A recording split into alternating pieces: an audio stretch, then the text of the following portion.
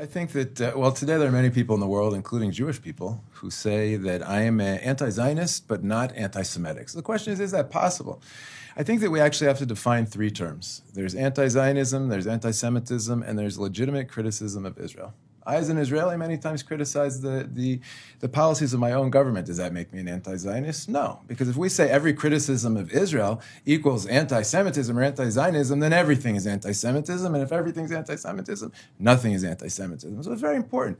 At what point does legitimate criticism of Israel become anti-Zionism, which is anti-Semitism in my opinion?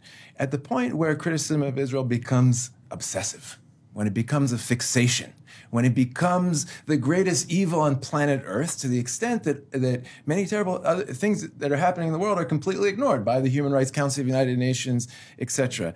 When the legal settlement of Jews in the West Bank is declared as the greatest crime on planet Earth, and the illegal occupation of the Crimean Islands and of Western Sahara and of North Cyprus is completely ignored. So when it becomes obsessive criticism, at that point you say, wait a second, this is a double standard. Right? So why is the Jewish state condemned in a way that is according to a standard that's not applied to anyone else? And when it comes to anti-Zionism, first of all, we have to ask, what is Zionism?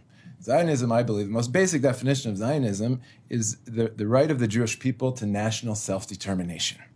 So if you believe that you're anti-Zionist, which means you don't believe that the Jews have the right to national self-determination, but you believe that the Palestinians have the right to national self-determination, then you're definitely an anti-Semite because you apply, again, an unequal standard. The only situation in which I would say somebody who says, I'm anti-Zionist but not anti-Semitic is somebody who doesn't believe that any unique people group should have the right to national self-determination. If nobody has that right, and for that reason the Jews don't have it either, and therefore I'm an anti-Zionist but not an anti-Semite, I could maybe agree to that, but I don't hear anybody arguing that today. Most people would say that the Palestinians have a right to national self-determination.